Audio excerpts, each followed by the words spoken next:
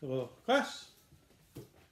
All right, so we're going to do another problem here where we got this picture. Sorry, one second. Which shows a spherical object surrounded by a spherical shell. So it's hollow in between. Now, this looks just like your homework problem from Gauss's law, but this one's different. So here we're saying the inner sphere has a total charge Q. The outer sphere carries a charge negative Q. And again, that's just like the homework problem, except in the homework problem, these objects, the sphere and the shell, are both just insulators. And so the charge is uniformly distributed through them. Whereas in this problem, we're going to say that both of these objects are conductors. And so, it's a static situation. And so we know that the electric field inside a conductor is 0. So this will be a little bit easier than the homework problem. But let me read what we're trying to do. So we want to find the electric field at locations within the sphere, between the sphere and the shell, inside the shell, basically the electric field everywhere. So let's look at the 4 regions for R less than A. We want to find the electric field here. And again, this one's actually going to be rather simple. We can draw a Gaussian sphere centered at the center of our conductor. And we know that the flux through that Gaussian sphere is 0 because we are inside a conductor. And so the electric field, we're going to write this differently actually. We'll do one of these things where we look at all 4 of our regions. So if we're inside that inner conductor, we know that the electric field is 0 everywhere. And so the flux through that is 0. So the total charge inside that Gaussian sphere is 0. Now, I think we've done enough Gauss's law so that I can say without too much explanation, in cases of symmetry, so hopefully we know what we're talking about here, Gauss's law would then just be epsilon naught EA equals Q. So what that means, in cases of symmetry, that means that the flux is just E times A. So again, the E dot dA reduces to E times dA, and the electric field is constant. In that case, Gauss's law reduces to this. And so the electric field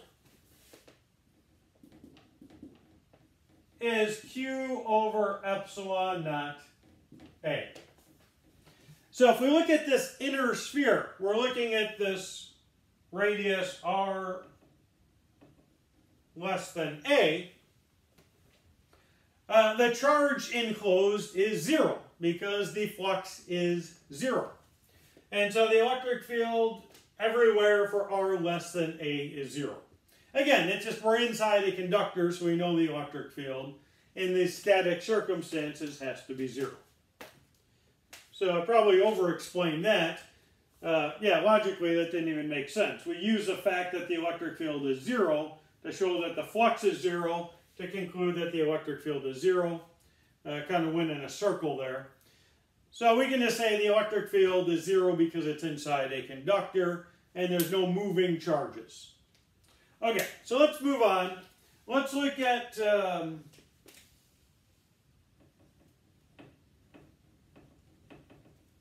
are between A and B.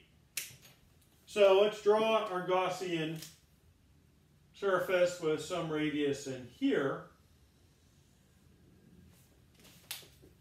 Now the entire inner sphere is enclosed in this area. And so the charge inside is just Q. So, and the area of this sphere, again, we're only going to be dealing with spherical surfaces here. So the area is always going to be 4 pi r squared.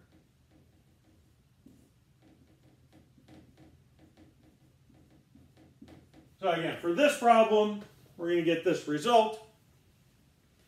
And so, yeah, that's what we have. We have Q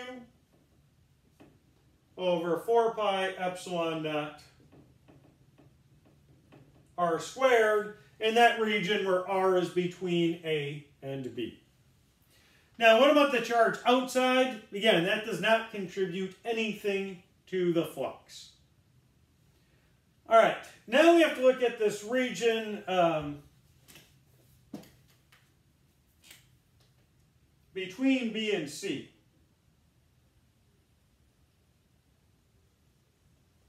So we know that the electric field inside here is 0. So, yeah, let's stop there. It's 0.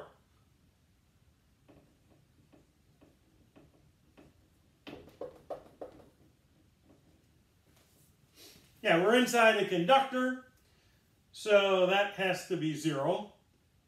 And then on this outer shell, like if we're outside of the shell entirely, then like say R greater than C. So we've got this Gaussian surface here. The total charge inside is 0 as well. So basically what we've found is the only place the electric field exists is in that region between the sphere and the shell. Now let's add a little bit to this problem. Let's look at the charge distribution, like how are charges distributed here. And we know that the total charge, like inside, like at any point inside the conductor. So let's say this is a conductor. We look at some point inside. We can always draw a Gaussian surface where that's completely enclosed in the conductor where the electric field is 0. So the net charge inside must be 0. So we can't have any charge inside the conductor. So if the inner sphere has a charge Q, where is that charge going to be? It's going to be on this outer edge.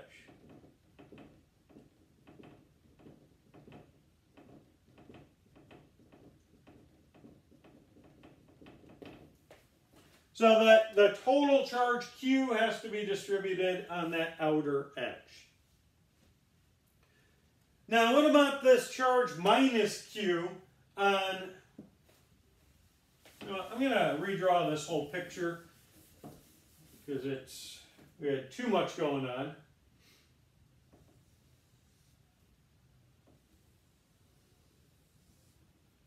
I think the first picture was better, more spherical.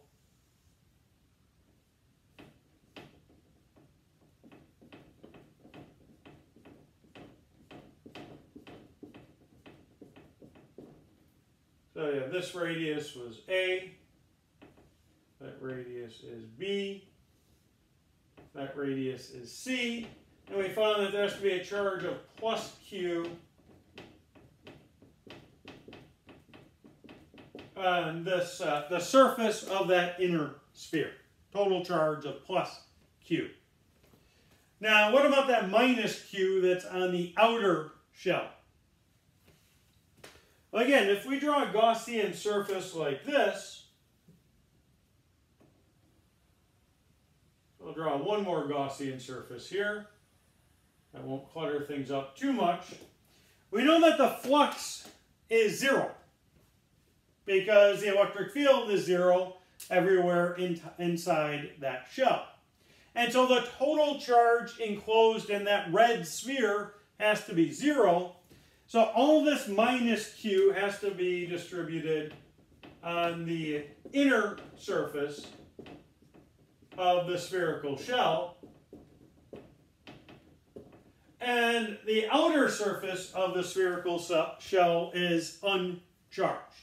So there's no charge building up on the outer shell. Because these are equal charges, q and minus q. And so the total charge has to be 0. And again, there can't be any charge inside the conductor itself, only on the surface. And so if we have plus q inside here, to get a total of 0, we have to have minus q on this inner surface. And so the total charge left to distribute on the outer surface, there's nothing left over, so that would be 0 on the outer surface. So we found the electric field everywhere, and we found out how the charges distribute themselves. And yeah, it's all based on the idea that the electric field inside a conductor in a static case is 0. Like the charges move themselves around and distribute themselves until the electric field is 0, because they're free to move around inside a conductor. So if the electric field wasn't 0, then charges would keep on moving, and then they would keep moving until they canceled out those internal electric fields. All right, so yeah, the only place the electric field exists is in between. We have electric fields here, from positive to negative. And basically it just acts like, in this region, it's just q over 4 pi epsilon naught r squared, just like a point charge at the center with a charge q, whatever that happens to be. All right, so that'll be it for this one. And yeah, I think that might be it for Gauss's law right now. So we'll go on to electric potential next.